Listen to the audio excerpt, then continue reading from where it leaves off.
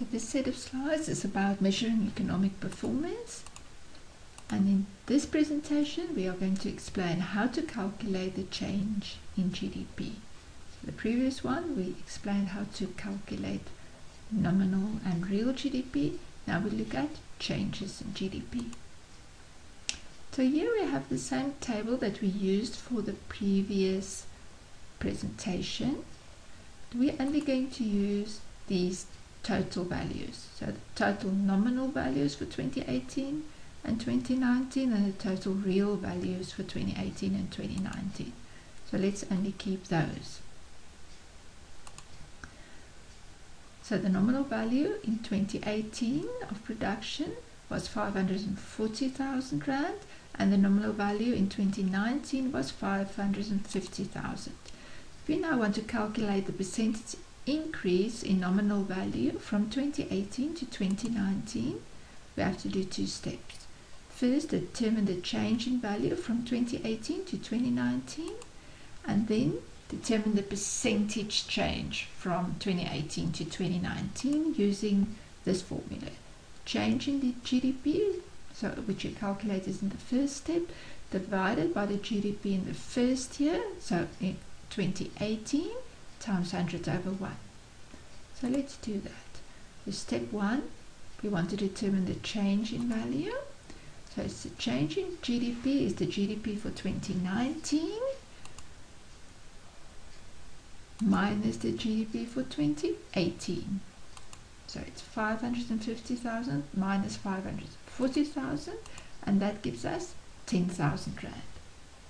So step 2 is to determine the percentage change. So percentage change in GDP is now equal to the change in GDP, which we calculated there, divided by the GDP for 2018, which we found there in the table, times 100 over 1. So it's 10,000 divided by 540,000 Rand times 100, and that gives us 1,852%, which means the increase in nominal GDP from 2018 to 2019 was 1,852%.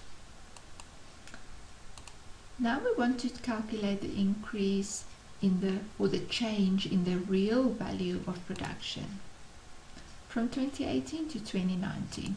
So we're going to use the same two steps.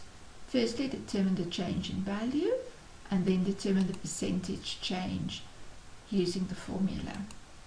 So if we look at step 1, change in GDP is GDP for 2019 minus GDP for 2018. So 415,000 minus 540,000, and that gives us a negative amount of minus 125,000 because the real value decreased.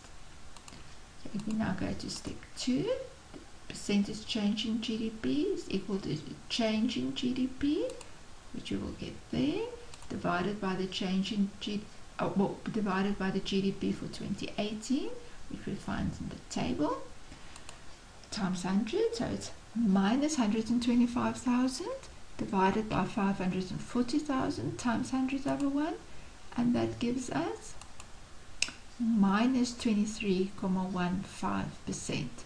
So the decrease in the real value of production was minus 23.15%. So you must make sure that you are able to calculate the percentage change in a variable.